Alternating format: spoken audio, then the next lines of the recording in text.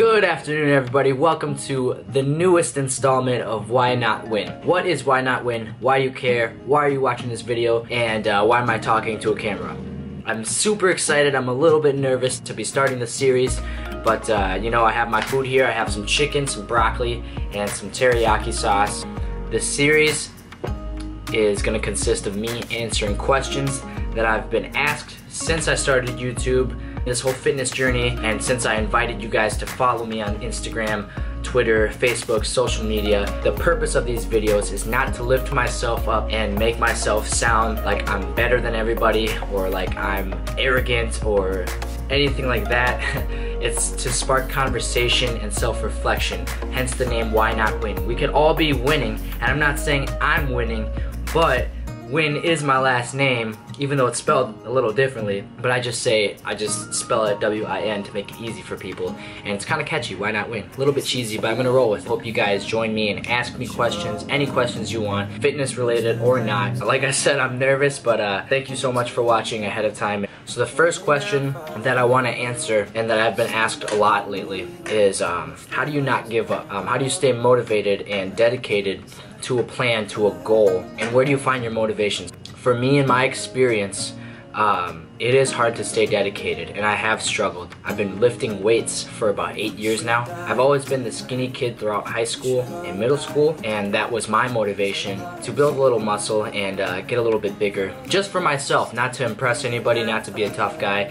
It was all for me, and it's always been for my self-improvement. There are times when it is hard and you do lose motivation, and it is hard to get out of bed in the morning and get yourself into the gym, and you know, sometimes you go and you have a crappy workout, and I understand that. The most important thing is to identify the resources in your life that motivate you. Identify your resources. It's all around you. We're born into this culture of learned helplessness.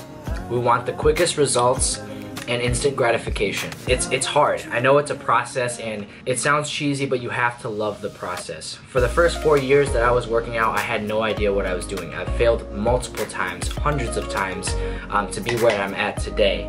And it's important to set long-term goals as well as short-term goals, and to develop a plan on how to get there. So that's what has helped me. Just remember, guys, failure is okay. It's part of the game. It's part of the process. Remember what Norman Vincent Peale says, or not Norman Vincent Peale.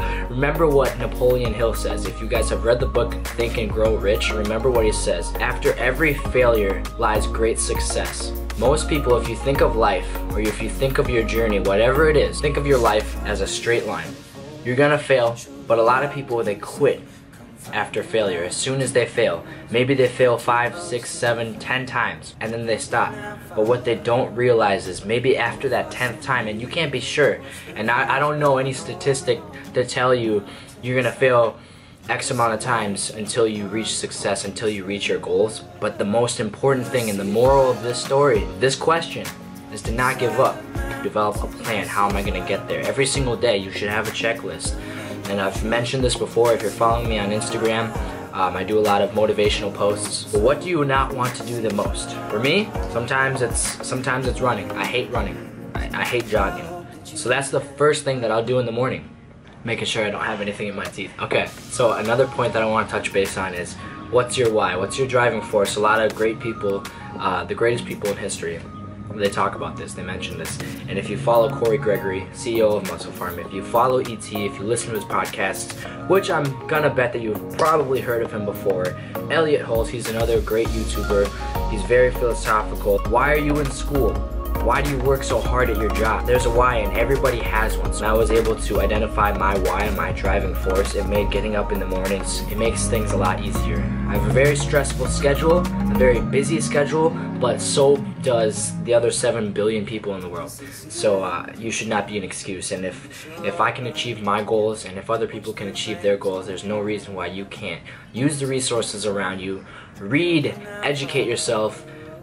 YouTube, all this social media, use it to your advantage, and learn from the greatest people in history. So, the 3 main points. Identify what motivates you. Set short and long-term goals and make a plan. And then 3, identify what your why is. I'd love to hear what motivates you, what your why is, and how you've dealt with failure. Leave a comment if you guys like this video, give it a thumbs up, and if you're not already, make sure you subscribe for more of these videos that will be coming out weekly. And also check out my Instagram.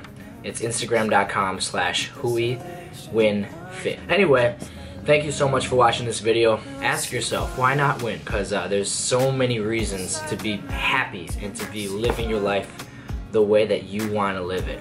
So, checking out. I will see you guys later. And yeah.